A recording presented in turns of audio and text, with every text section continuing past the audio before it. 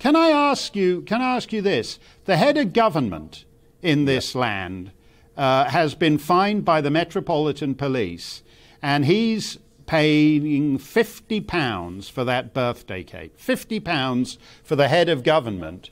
And you, a gym owner, you've got a 1,000 times bigger fine than that. How do you feel about the Prime Minister's fine versus yours?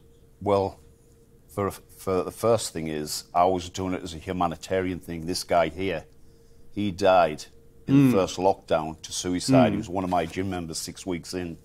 I had another guy who rang me at 1:30 in the morning, had a nervous breakdown, ended up getting sectioned. And I promised everybody that if I could find a way, I would find a way of helping these people that were suffering. And so I opened my gym to Peaceful Assembly for those suffering with mental health, because the gym is a big thing and it is essential for people with mental health. And people who don't train won't get that, but it is a massive thing.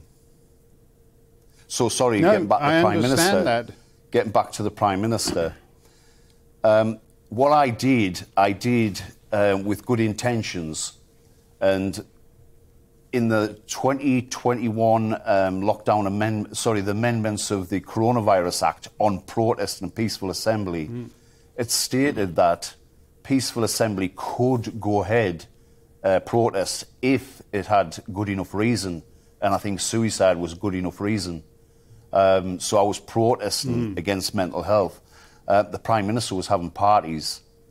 It also said in the same amendment, it was the 13th Amendment, March 21, it said that if police didn't understand what they were trying to deliver in the new regulations, then how would they expect the public to understand those regulations? And if the public didn't understand the regulations, they shouldn't stand.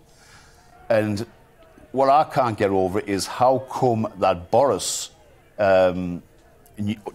supposedly did understand as getting away with what he has, a £50 fine, yet they fined me £30,000 under the Health and Safety at Work Act when I wasn't at work. My staff were furloughed. I was holding a peaceful assembly that everybody attested to and signed a declaration to, where Boris was at work. So why isn't he being fined under the Health and Safety at Work Act?